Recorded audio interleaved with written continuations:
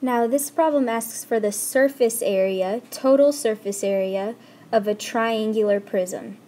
Now I see it's a triangular prism because the shape of the base is a triangle and it has two bases, which makes it a prism. So I have my formula up here. Surface area is the perimeter of the base times the height plus 2 times the area of the base.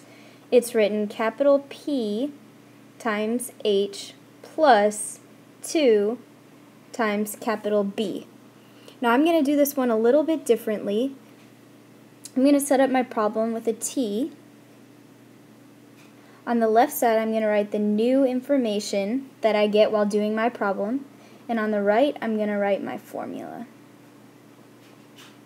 So the first information I have, I know that S is equal to P times H plus 2 times the capital B. Now, I'm going to solve for capital P. Capital P is the perimeter of the base. Now, it's a triangular prism, so my base is a triangle. My perimeter of this triangle is 10 plus 10 plus 16, which is 36. So in place of my capital P, I'm going to put a 36. 36 times H plus 2 times the area of the base. The next letter that I'm going to solve for is this H. Now H stands for the height of the prism. I find that here. 32 is the height of this prism. So the H, I know, is the height. So the H is equal to 32. So now in place of my H, I can put a 32.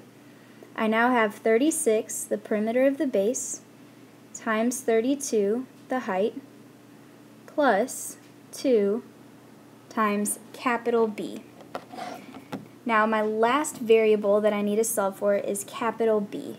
Capital B, I already know, is the area of the base. From the name, I see it's a triangular prism, so my base is a triangle. To find the area of that base, I'm going to use the area of a triangle formula, 1/2 base times height. 1/2, 16, I'm going to put that in parentheses, times the height of 6. Now 16 times 6 is 96, so 1/2 of 96. My area of the base is 48. So this capital B, in place of the capital B, I'm going to put a 48. I now have 36 times 32 plus 2 times the area of the base equals my total surface area. 36 times 32 gives me 1,152 plus 2 times 48, which I already saw is 96. So I have 1,152 plus 96, which is 1,248.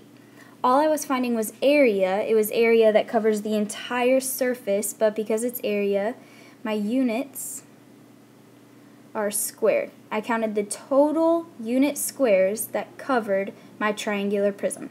So my total surface area is 1,248 units squared. Made with Doodlecast Pro.